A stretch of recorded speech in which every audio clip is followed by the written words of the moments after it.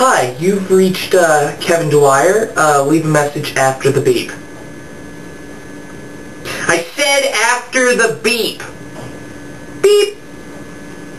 Oh, hey. You're a fucking faggot. Oh, that was hilarious. Hey guys, this is my 5th blog now, number 5, and today, instead of sticking on the north side of my building, to my right, I'm going to go to the south side and look at a guy who is rarely in his room. We see him in the hall sometimes, but he's usually living in his second house, aka the library. So, he's another douchebag, and his name is Oyster.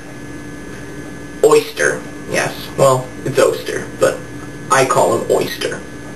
Okay, so, blog number 5, Oyster. When Oyster was a baby hobbit, he vowed to destroy the ring he found in his Cracker Jack box. But then he realized that the ring belonged to his next-door neighbor, who was a sex offender. He lived next to a lot of sex offenders, since he lived in St. Louis.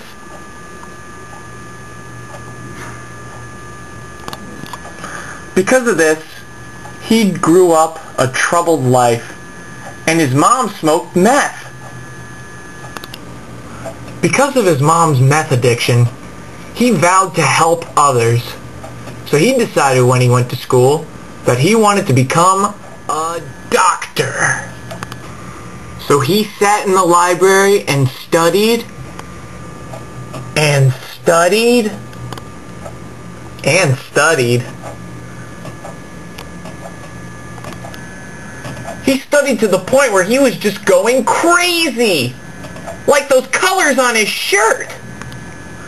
Which reminds me, he dresses like a fruity douchebag. Why even spend money on those really expensive polo shirts? Why doesn't he buy just a white shirt and highlight it? Because that's what it looks like. He blinds my eyes.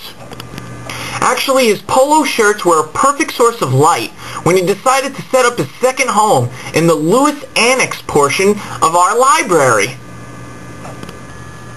His favorite class was organic chemistry.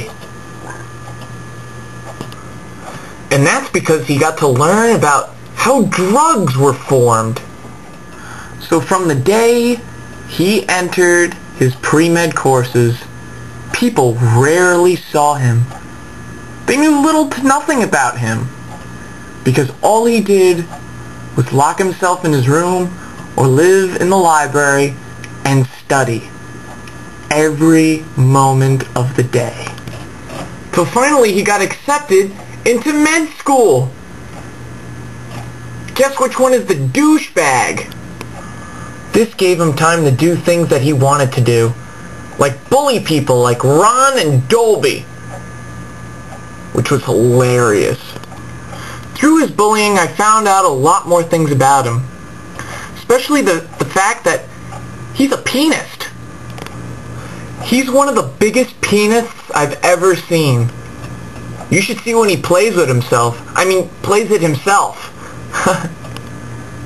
He's a pianist who knows how to handle himself very well. He also plays the skin flute. I mean clarinet. It's black. And long. I wonder how he fits it in his mouth.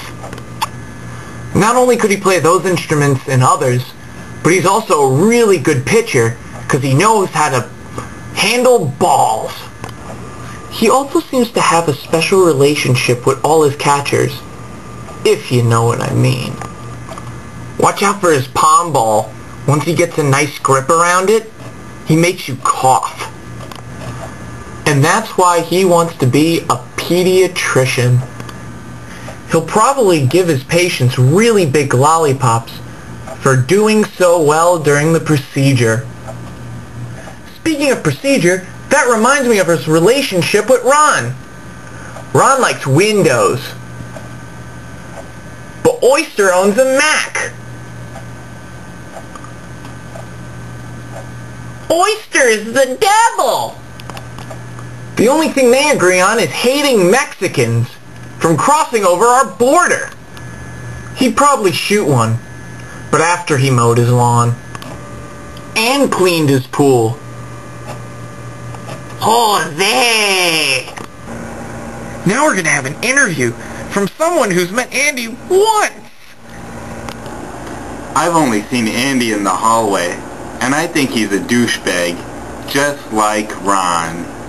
I heard he wanted to be a gynecologist, but he couldn't find an opening.